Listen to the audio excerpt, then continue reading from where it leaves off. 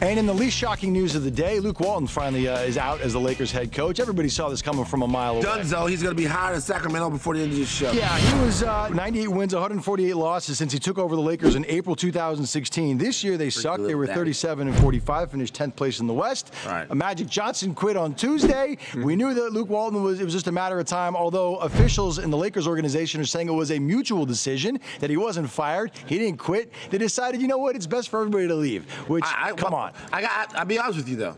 I can believe that.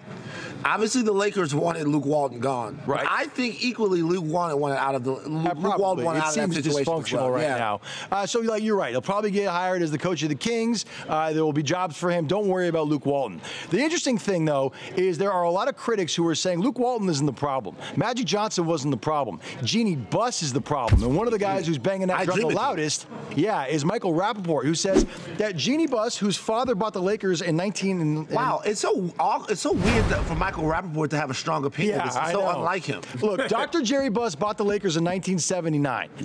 Jeannie Buss was put in an executive role and eventually took over the team as president when he passed away in 2013, okay? So she's been running the Lakers since then. Michael Rappaport says that Jeannie Buss has been running the Lakers like a family business, like a mom and pop organization and not a multi-billion-dollar corporation. And he says the onus is on her to fix the team and to stop, messing around and get serious. Run this thing like a Fortune 500 company. Take a look. Here's the point about the Lakers. Right. Jeannie Buss, everybody loves you. I love you. I've met you. You've been nothing but nice to me. Stop running the Lakers like it's a mom and pop donut shop. It's not a little shoe store down in downtown in LA. It's big business, okay? You gotta hire a killer. You gotta hire some kick-ass people. And you gotta come to terms with the fact that the circus is in town now. The circus is in town.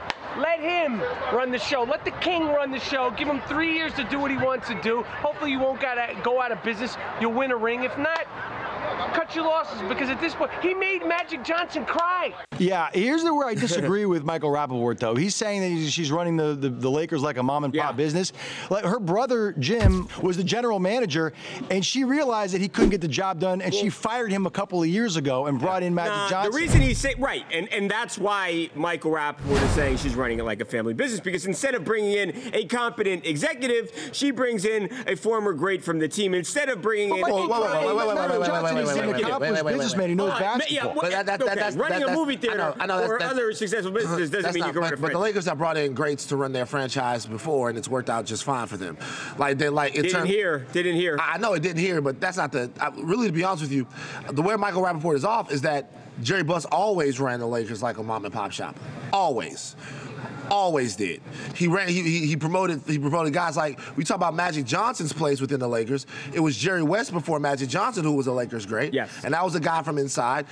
Jerry West has always had his family around. Jeannie's always had a job. It's just not working now. The best team in football over the last 20 years is what team? Patriots. The Patriots. And who runs that team? Robert Kraft. And who's his right-hand man on that team? Jonathan Kraft. His son. Yeah. He runs that team like a mom and pop. It's a family business. No, but here's the point you're missing. It's a family business, and it's been the most successful business in professional sports. They also empowered a genius. Yeah.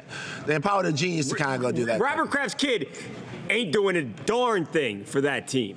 He sits in the box and watches the game. They would have exactly the same amount of wins. They're doing something right. I know. Evan, hold on. That guy is worth it. Hold on. Can I say one more thing? Yeah, of course. Oh, wait. No, you cannot say one more thing. Oh, wait. You cannot say one more thing. He made Magic Johnson cry. If you like what you just saw, videos, great stories, and crazy photos, we've got more like it every single night on TMZ Sports on FS1.